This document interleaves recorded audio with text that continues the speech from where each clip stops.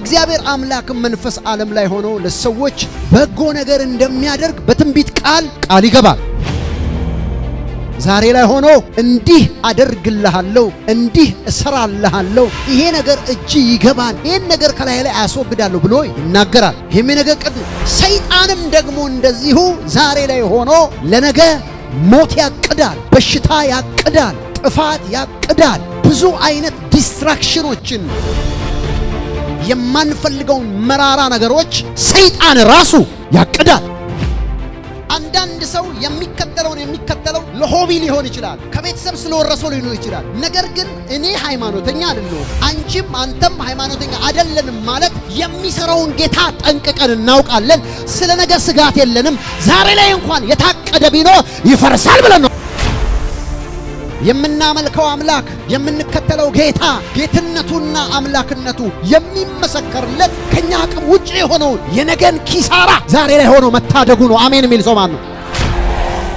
በልጁ በክርስቶስ ኢየሱስ ወደ ፍቅሩ ልጅ መንግስት ከፈለስን ወደ እርሱ ከመጣን በኋላ ችግሮቻችንን ሁሉ መስቀሉ ስር እያራገፈን ጌታ ቀንበራችንን እየሰበረ ጌትነቱን ታላቅነቱን እያሳየን አለ።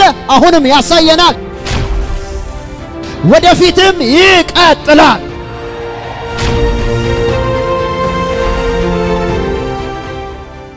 ዛሬ በሉ ተናገሩ። ያ ሰው እጁን ጭኖ እንደዚህ መንታ ነው መፈልገው ወንድና ሴት አለ።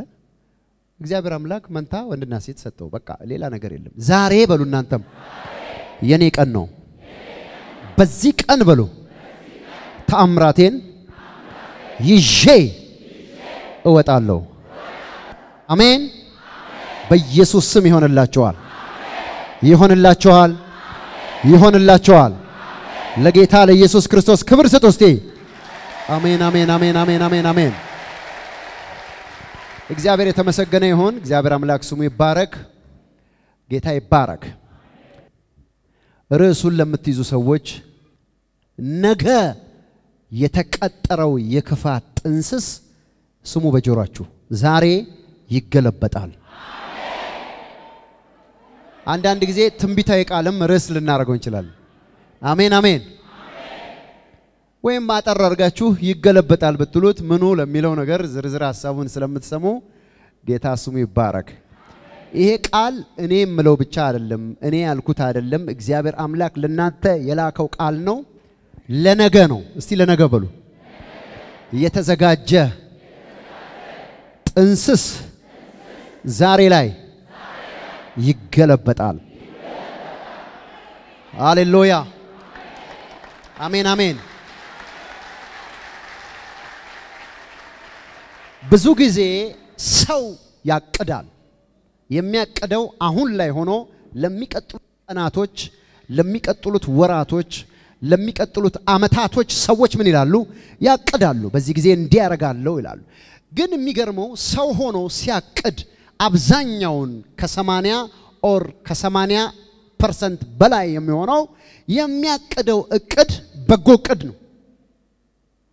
በጎ እቅድ ነው። በዚህ ጊዜ እንዲያረጋለው፣ በዚህ ጊዜ እንዲ ይሆናለው፣ በዚህ ጊዜ ይሄንን አደርጋለሁ፣ ይሄንን አሳካለሁ፣ ይሄን አኮምፕሊሽ አረጋለሁ ብሎ የወር የአመት ወይም ደግሞ የብዙ አመታት እቅድ ይይዛል። ሁሉ ጊዜ ዛሬ ላይ ሆኖ ነገ የሚታሰብ ነው። እግዚአብሔር አምላክ መንፈስ ዓለም ላይ ሆኖ ለሰዎች በጎ ነገር እንደሚያደርግ በትንቢት ቃል ይገባል። ዛሬ ላይ ሆኖ እንዲህ አደርግልሃለሁ እንዲህ እሰራልሃለሁ ይሄ ነገር እጅ ይገባል ይሄን ነገር ከላይ ላይ አስወግዳለሁ ብሎ ይናገራል። ይሄም ነገር ቅድ ነው። ሰይጣንም ደግሞ እንደዚሁ ዛሬ ላይ ሆኖ ለነገ ሞት ያቅዳል፣ በሽታ ያቅዳል፣ ጥፋት ያቅዳል፣ ብዙ አይነት ዲስትራክሽኖችን የማንፈልገውን መራራ ነገሮች ሰይጣን ራሱ ያቅዳል። እቅዳለሁ እሱ ራሱ። እዚህ ላይ በደንብ እንድታቁ ቅዱሳኖች ስሙ። የምፈልገው ነገር በዘመናት መካከል ሰይጣን የሚያቅደውን እቅድ ማፍረስ የሚችል አንድ ጀግና እናውቃለን። እርሱም የናዝሬቱ ጌታ ኢየሱስ ክርስቶስ ነው። እስኪ አንድ ሰው አሜን ይበል። ሰይጣን ሰይጣን ስላቀደ ይገልሻል ያጠፋሻል ማለት አይደለም አንዳንዶቹ በእጃቸው እንኳን ማስረጃ ተሰጥቷቸዋል ከዚህ ጊዜ አታልፍም የሚል የካንሰር ማስረጃ ከዚህ ጊዜ አታልፍም የሚል የደዌ የበሽታ ማስረጃ ይዘው ሰይጣን ውስጣቸው የጨመረው በሽታ ለነገ ሞት ታቅዶ በጆሮአቸው ሰምተዋል ያንንም ይተባበቃሉ ሰዎች እስካሁን የመሰከሩትን ምስክርነቶች በደንብ አድርጋችሁ ልብ ብላችሁ ሰምታችሁ ከሆነ ብዙዎቹ አይሆንም አይደረግም አይፈጸምም የተባሉ ክፉ ነገሮች ከሰይጣን ቤዝ የተለቀቁ ብዙ አስቸጋሪና ብዙ የማይመቹ ነገሮች ነበሩ እግዚአብሔር ግን ጣልቃ ገብቶ ሰዎቹን አሳርፎ ዛሬ ቆማ ያያያቸው ሁሉ እግዚአብሔር በመሃል ስለገባ የተደረጉ መልካም ነገሮች ናቸው ዛሬ እዚህ ጉባኤ ውስጥ ያላችሁ ጥያቄ ያላችሁ ነገ ላይ ስለራሳችሁ ስታስቡ ስለናንተ ስትመለከቱ በነገ የሚሆን ክፉ ቀጠሮ እንዳለ የገባችሁ ዛሬ ላይ ሆናችሁ ልጆቼን ምን አረጋቸው ይሆን ንብረቴን ምን አረጋው ይሆን እኔስ ምን ይሆን ቤተሰቦቼ በምን ሁኔታ ይሆን ምክንያቱም እኔ የኔ ነገር ተዘግቷል አለቀለት ያላችሁ የምስራች ዛሬ የናዝሬቱ ኢየሱስ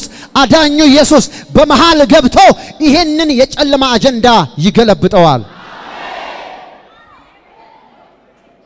እግዚአብሔር የተባረከ ይሁን አሜን የምናመልከው አምላክ የምንከተለው ጌታ ጌትነቱና አምላክነቱ የሚመሰከርለት ከኛ አቅም ውጪ የሆነውን የነገን ኪሳራ ዛሬ ላይ ሆኖ መታደጉ ነው አሜን የሚል ሰው ማን ነው የምጮህለት የምትጮህለት ጌታ አንቺ የምትጠሪው አንተ የምትጠራው ጌታ ነገ ላይ የተቀጠሩ ጥፋቶችን ዛሬ ላይ ሆኖ ካንተ ላይ መንቀል መቻሉ ነው አምላክ ያደረገው እስኪ አንድ ሰው አሜን ይበል እጆቻችሁን አንሱና የምፈራው ነገር በሉ በኔ ላይ በሉ ጩሁና አይሆንም በሉ yes አይደረግም አይፈጸምም ለምን ቢባል ጣልቃ ገብቶ መታደግ የሚችል የናዝሬቱ ጌታ የይሁዳ አንበሳ ኢየሱስ ክርስቶስ አለ ዛሬ አንድ ሰው አሜን ይበል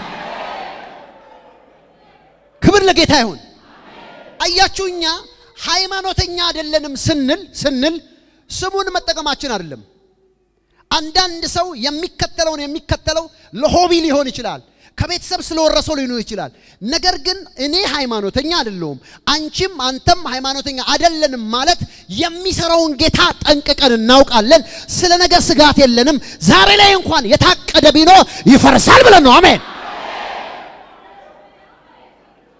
አሜን ለዚህ ነው እግዚአብሔር መልካም ነው በመከራ ቀን መሸሸጊያ ነው ተብሎ የተጻፈው አሜን በሉ የሆነ ነገር ቢሆን እኔ ነግራችኋለሁ ለኪሳራ እግዚአብሔር አምላክ አሳልፎ አይሰጥሽም ለሞት አሳልፎ አይሰጥህም ለውድቀት አሳልፎ አይሰጥህም እግዚአብሔር አምላክ በመከራ ቀን መሸሸጊያ ከሆነ በርግጥርሱ አምላክ ከሆነ ዛሬ ላይ የከበደሽን ነገር እግዚአብሔር አምላክ ይፈጠፍጠዋል ይያልኩ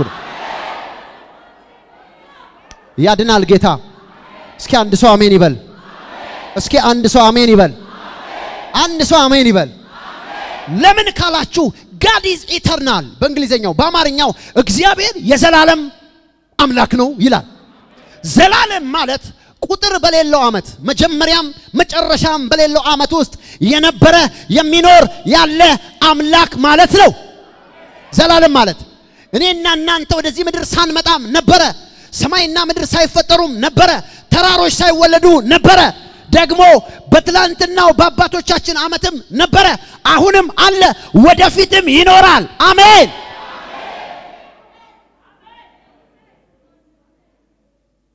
ዘላለም ውስጥ ያለው ይሄ አምላካችን እግዚአብሔር ቁጥር በሌለው አመት ውስጥ የማያረጀው የማይሞተው የማይጠፋው አምላክ እግዚአብሔር በልጁ በክርስቶስ ኢየሱስ ወደ ፍቅሩ ልጅ መንግስት ከፈለስን ወደርሱ ከመጣን በኋላ ችግሮቻችንን ሁሉ መስቀሉ ስር እያራገፈን ጌታ ቀንበራችንን እየሰበረ ጌትነቱን ታላቅነቱን እያሳየን አለ አሁንም ያሳየናል ወደፊትም ይቀጥላል የኛ አምላክ የማይሞት ነው አሜን ስለዚህ ነው እኛ ሃይማኖተኛ አይደለንም ስንል ሃይማኖት ውስጥ ብዙ ጊዜ ዝም ብሎ መሄድ መምጣት ነው መንፈሳዊ ነገር የገባው የእግዚአብሔርን አባትነትና ዘላለማዊ አምላክነት የገባው ሰው ግን ሃይማኖተኛ አይደለም የሚፈልገውን ይጠይቃል እግዚአብሔርም ያረጋግለታል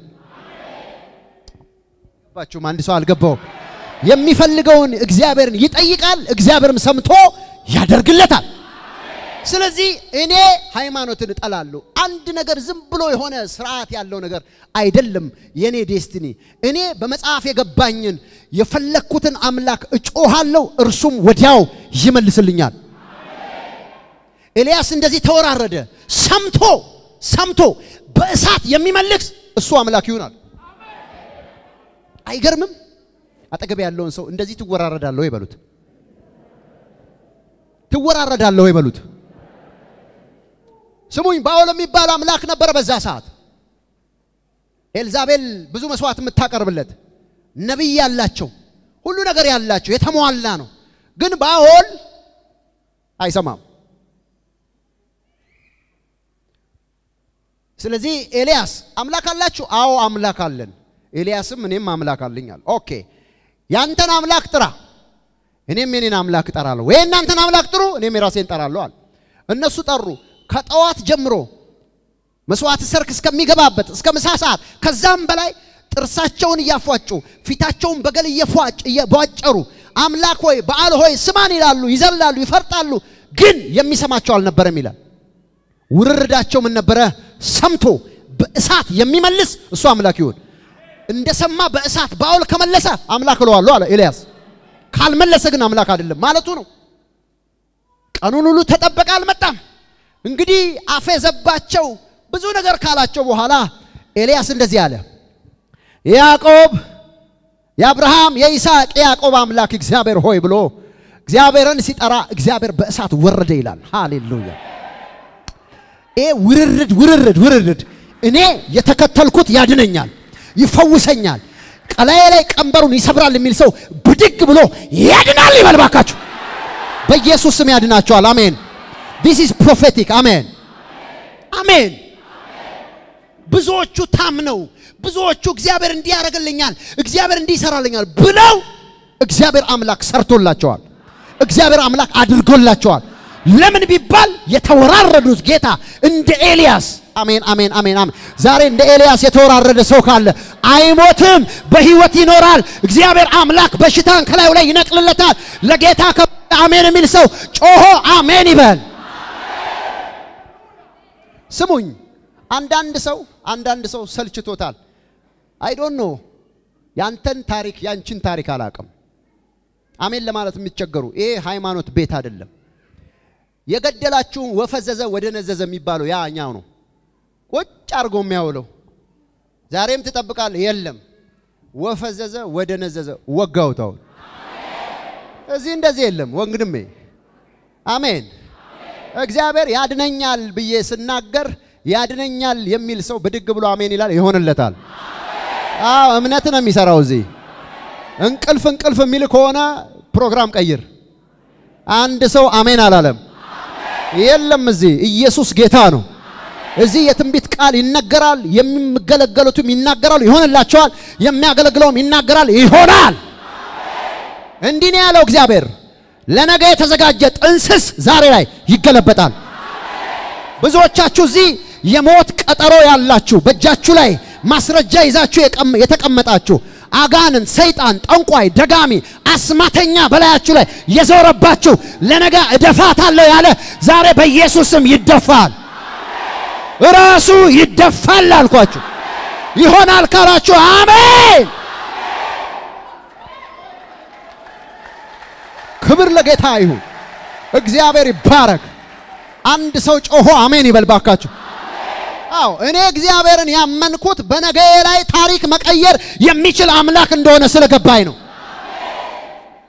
ነገ ያንተ አይደለም ነገ ያንቺ አይደለም ነገ ላይ የቆመው እግዚአብሔር ነው እኛ አልገባንም ዛሬ እንኳን እሁድ ላይ ነው ያለነው ስለ ሰኞ ታሪክ አናውቅም ነገር ግን ያንተና ያንቺ አምላክ ሰኞ ላይ ቆሞ ይጠብቅሻል አንቺ አንድ ሰው ጮሆ አሜን አላለም እግዚአብሔር ባልገባንባቸው አመትና ቀናት እንኳን አለ አሁን 2014 አልገባንበትም መልኩ ምን እንደሚመስል አናውቅም የኔና የናንተ አምላክ ግን 2014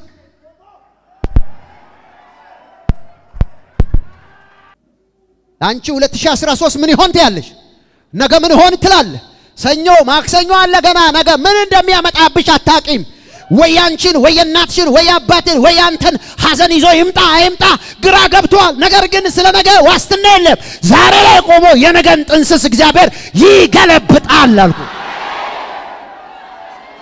እማም ነው ጌታ ይሄን ነው አሜን ስለዚህ እጆቻችሁን አንሱና አልፈራም በሉ በአምላክ መደገፍ ማለት ይሄ ነው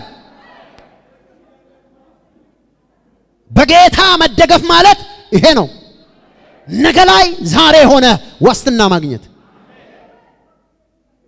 ብዙ ሰው የሚያለቅሰው እኮ ስለ ነገ ነው አንድ ነገር አለብህ ስለተባለ የያዘው ነገር እንደሚገለው አምኖ ነው ወዮ ብሎ ዛሬ ላይ የሚያለቅሰው ለምን ስለ ነገ ዋስትና የለውም ዛሬ ግን ዋስትና ሰጪው የናዝሬቱ ኢየሱስ ጉባኤ ላይ ገብቷል ያንተን ነገር በኢየሱስ ስም ይገለብጠዋል አራ አንድ ሰው አሜን ይበል አሜን ይበል በመድር ላይ በሰማይ ላይ ከምድርም በላይ በሰማይም በየትም አቅጣጫ ላይ በዚህም ዘመን በዛኛውም በሚመጣውም ሌላ እናውቅም ስለ ነገ አትጨነቁ ብሎ በሙላት የተናገረ አንድ እናቃለን እርሱም የናዝሬቱ ጌታ ኢየሱስ ነው አሜን ነገን አልፈራውም የሚል ሰው ጮሆ አሜን ይበላ ምክንያቱም ነገ የሚያስፈራ ነገር የለም ለምን ብትለኝ በፉከራ ሳይሆን የያዘሽ ጌታ የያዘ ጌታ ነገ ላይ ቆሞ ዛሬን ያሻግራል ጂሰስ ኢየሱስ ይባረክ የሚያምን ሰው አሜን ይበለኝ ባካችሁ አሜን ይበለኝ ሁሉ ጊዜ ከፊትህ እወጣለሁ ማለት ይሄ ማለት ነው አንተ አይደለም ከፊት ያለው ኢየሱስ ክርስቶስ ነው ከፊት ያለው እግዚአብሔር ነው አንተ ሁሉ ጊዜ ከኋላ ነህ ከፊት ያለው ነው የሚያወጣ አሜን ስለ ነገ የሰጋችሁ ጥፋት የተቀጠረላችሁ ሞት የተቀጠረላችሁ በጌታ በኢየሱስ ስም ቃል አወጣለሁ ዛሬ እግዚአብሔር ዛሬ ጥንስሱን ይገለብጠዋል የደጋሚዎችን ምክር ዛሬ ያፈርሰዋል ነገ ላይ እግዚአብሔር በህይወት ትኖር ዘንድ ትቀጥል ዘንድ እግዚአብሔር ገባ ዛሬ my god glory ክብር ለጌታ ይሁን አሜን አዎ ያድናል ጌታ ጂሰስ እንዴ እና ታዲያ ከሐሳብ ከማያምኑ በምን ተለየን ስለ ነገ ትንቀጠቀጣለህ እንዴ ገብቷል ጌታ ንጉሱ ገብቷል ይያልኩ ነው የጌታ መንፈስ ገብቷል ይያልኩ ነው ስለ ነገ ፈራችሁ አትጨነቁ የናዝሬቱ ኢየሱስ ዛሬ ጥንስሱን ሊገለብጥ መጥቷል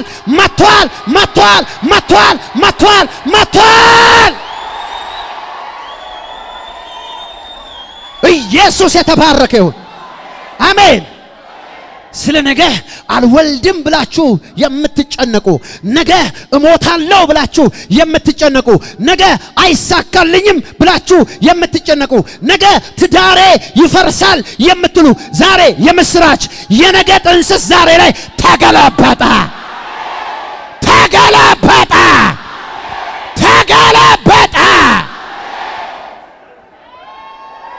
እግዚአብሔርን ይዤ ነገን አልፈራውም የታመንኩት ጌታ የሚያድን ነው አሜን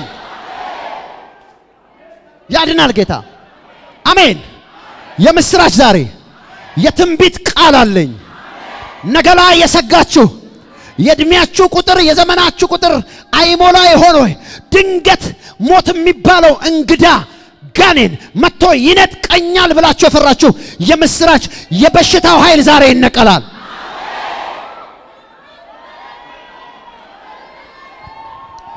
መጽሐፍ ቅዱስ ሲናገር ሕዝቅያስ በሚሞትበት በሽታ ተያዘ ይላል most of the sickness are very dangerous አደገኛ ናቸው cause of death የሚያመጡ ናቸው የሞት ግብአቶች ናቸው ታመ መዳል ይቻል ይሆናል ግን አንዳንዶቹ ለመግደል ነው የሚመጡት ከተጣበቁ አፈር ውስጥ ካላስገቡሽ ዞር አይሉም እግዚአብሔር ግን መጣ ይላል ሃሌሉያ አይ ጂካፖዲያ አንድ ሰው አሜን ይበል ወደ ሕዝቅያስ ጎራ አለና የፈራው ነገር አይደርስም በእድሜ ላይ 15 ዓመት ጨምሬያለሁ አትሞትም አለው ዛሬ ለአንድ ሰው እናገራለሁ የቀናችሁን ቁጥር ያሰላችሁ የምስራች የምስራች የምስራች የምስራች ሊገላችሁ ላያችሁ ላይ የመጣ በሽታ ይነቀላል ዛሬ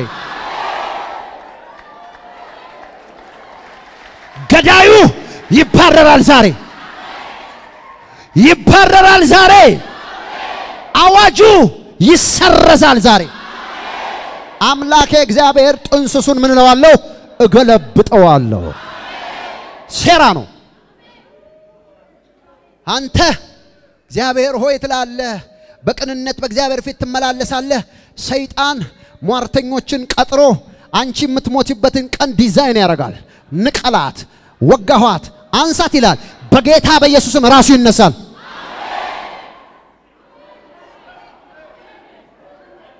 እጆቻችሁን አንሱ ዛሬ በሉ የኔ ቀን ነው ዛሬ ባላጋራዎቼ ይወጋሉ በሽታ ከላይ ላይ ይነቀላል ድግምት ጥንቆላ መታት አስማት ይገለበጣል አሜን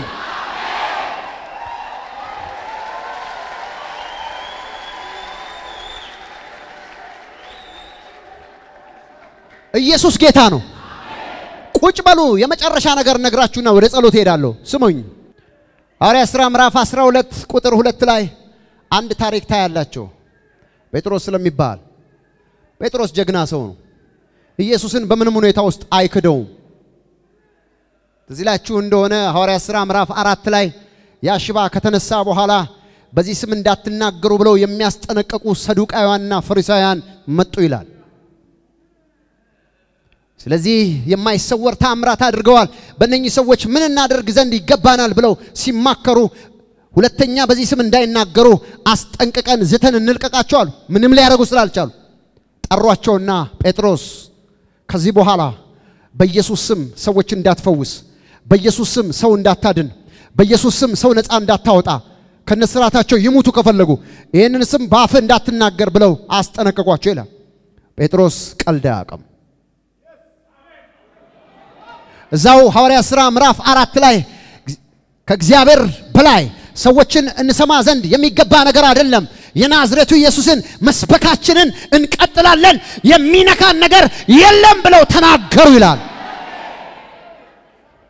ሰይጣን በዚህ ዘመን ስሙኝ ኢየሱስ ክርስቶስ አዳኙ የሚለውን ስም እና ማንነቱን በተቻለ መጠን እንዳይነገር ቤተክርስቲያን እንዳትንቀሳቀስ ስራ እንዳይሰራ ብዙ ጥረት ያደርጋል ይሄንንም እያየን ነው አንድ ሰው ጮሆ ዝም አልልም ይበል ኢየሱስ በሎ ያድናል እናገራለሁ ጴጥሮስ እንደዚህ ነው ያለ ዝም አልልም አለቆች የሃይማኖት መሪዎች በዚህ ስም እንዳንናገር ቢያስጠነቅቁን እኔ ግን ዝም አንልም ከእግዚአብሔር ይልቅ ሰውን መስማት መልካም ነገር አይደለም አሉ እግዚአብሔርን ሰማን እግዚአብሔር ደግሞ ልጁን ኢየሱስን አክብሮታል የሚለውን ቃል አነበብን እርሱም ነገረን ስለዚህ ይሄንን ጌታን ሰብከዋለን አሉ በጀግንነት ዴት ያሉ ታማኝ ናቸው ነገር ግን የሚገርመው ነገር ዝተው ነው የሚሉ ዝተው እስቲ ዝተው በሉ ለቀቋቸው ይላል ዛቻው ምን ነበረበት ተጠንቀቁ እንገላለን እናጠፋለን የሚል እንደነበረ የምታውቁት 12ኛው የሐዋርያት ሥራ ምዕራፍ ላይ ስትሄዱ ያዕቆብ የሚባለውን ወስዶ ንጉሱ አሳረደውና ጴጥሮስን ደግሞ በሚቀጥለው ቀን ለመግደል ቀጠሮ ይዞ ወደ እስር ወደ ግርግም አስገባው ይላል ዛቻው ሊፈጸም ሲጆቻችሁን አንሱና አይቻልም በሉ ዛቻው በሉ አይፈጸምም ሊሸልሟቸው አይደለም የሞት ዛቻ ነው ያዕቆብን ስለገደለ አይሁድን ደስ እንዳሰኛቸው አይቶ የክርስቶስ ጠላቶች እግዚአብሔር ልጅ እንዲከበር የማይፈልጉ እነሱን ደስ እንዳሰኛቸው አይቶ ጴጥሮስን ደግሞ ጨመረና አሰረው። በጣም የሚገርመው ነገር በደንብ ስሙኝ። ሐዋርያት ሥራ ምዕራፍ 2 ስታነቡት ጴጥሮስ የታሰረው ለነገ ተደግሷል። ምን አንገት ሊነሳ ሊያርደው ሊገለው። ጴጥሮስ በሰውኛ አስተሳሰብ የቀረው አንድ ቀን። ስለዚህ ሲታሰር ወደ ሶስተኛው ክፍል አስገብተው አሰሩት ይላል። እዛው ሲታሰር የመጽሐፍ ቅዱስ አጥኞች ሲናገሩ ከግንድ ጋር ተጠርቆ ነበር የታሰረው። ጥብቅ አድርገው ነው ያሰሩት። ከዛ ደግሞ በሁለት ጠባቂዎች መካከል ነው የታሰረው። የእስር ማለት ነው። አንደኛውን ክፍል አልፈው ሁለተኛውን ክፍል ወደ ውስጠኛው ክፍል አስገብተው ካሰሩት በኋላ እንደገና ጠባቂ በግራና በቀኝ አኑረው ነበር ይላል። ምክንያቱም የነገ ቀጠሮ እንዳይበላሽ። እዚህ ውስጥ ሰይጣን በጥንቃቄ ያሰራችሁ ሰዎች በጥንቃቄ አላችሁ። ሰይጣን የመጨረሻ ተጠንቅቆ እኮ በጣም ይሸወድ ነው። በጥንቃቄ የምትሞችበትን ቀን ቀምሮ የምትሞትበትን ቀን ቀምሮ አዘጋጅቶ አስተካክሎ ስንት ሰዓት ላይ በመኪና እንደሚደፋ ስንት ሰዓት ላይ እንደሚያነሳ አስተካክሎ አስቀምጦ ተጠንቅቆ ያችን ሰዓት እየጠበቀ ያለ የሚሆን ነገር አለ። ካቲያ ቦሶፖ I feel the spirit of God የሚሆን ነገር አለ። ጴጥሮስን በጥንቃቄ ነው ሐዋርያት ሥራ 12 ላይ የናዝሬቱ ኢየሱስ ይባረክ። በጥንቃቄ የእግዚአብሔር ቃል ሲናገር የጌታ መልአክ መጣ ይላል። የጌታ መልአክ መጥቶ የጴጥሮስን ጎን ቷ አደረገውና አስነሳው ይላል። የእግዚአብሔር መልአክ ሲመጣ እጁ ላይ ያለ ሰንሰለት ወደቀ ይላል። ይሄ ሁሉ ሲሆን አጠገቡ ያሉት ሰዎች ሰይጣን በጥንቃቄ ለወታደርነት ያስቀመጣቸው ሰዎች ሁሉ የእግዚአብሔር እጅ ሲገለጥ እንዳንኮራፉ ይቀጥላሉ።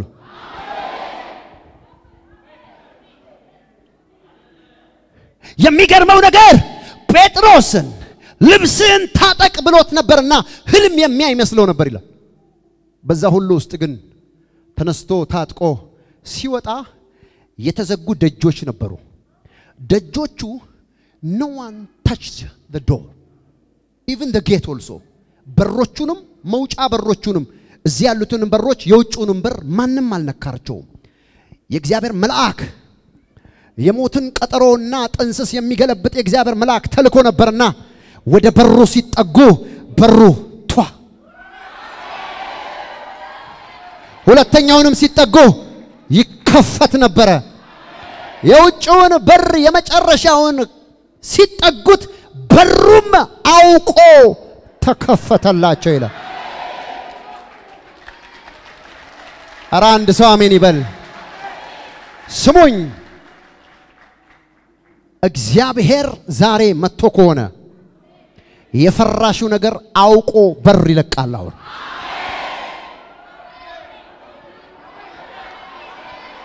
አንድ ሰው ሲያልፋ ያለው አላልፍም ያለው ነገር ሲያልፋ ያለው አልሻገርም የሚለውን አመት ሲሻገር ያለው ወዮልኝ ያለውን አመት ሲያልፍ አያለው።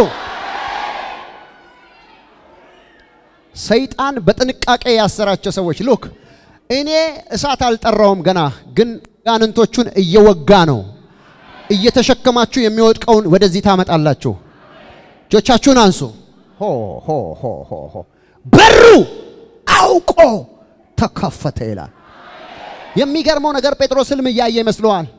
ነገ በንጉስ ደረጃ በአገር ደረጃ ሰይጣን አንቀሳቅሷቸው ለነገ እርድ ያዘጋጁለት ጴጥሮስ እግዚአብሔር በነገ ላይ ዋስትና የሚሰጠው አምላካችን እግዚአብሔር ሲመጣ ሲገለጥ ጴጥሮስ እጁን ኪሱ ከቶ አለፈው። ያልፋል አንድ ሰው፣ ያልፋል አንድ ሰው፣ ይሻገራል አንድ ሰው፣ ያልፋል አንድ ሰው፣ ይሻገራል አንድ ሰው። የሚያምን አለ እዚህ ውስጥ? አማኝ አለ ወይ? ውጪ አማኝ ያገኛለሁ ውጪ ያላችሁ ውስጥ ያላችሁ ታምራት በታምራት ነው ይዛችሁ የምትሄዱት ዛሬ የተዘጋጀ ክብር አለ አሜን ሲጆቻችሁን አንሱ ዛሬ በሉ እላይ ላይ የተቀመጠው በኔ ላይ የሚሰራው በሽታ ያስቀመጠብኝ ክፋት ያስቀመጠብኝ እስራት ያስቀመጠብኝ ቀንበር ያጫነብኝ አጋንንት ዲያብሎስ ጠላቴ ባላጋራዬ ዛሬ ጥንስሱ ይገለበጣል ይገለበጣል ዛሬ ነፃ እወጣለሁ ዛሬ ነፃ እወጣለሁ ዛሬ እግዚአብሔር ይፈታኛል ዛሬ የኔ ቀን ነው ምስክርነቴን ይዤ እወጣለሁ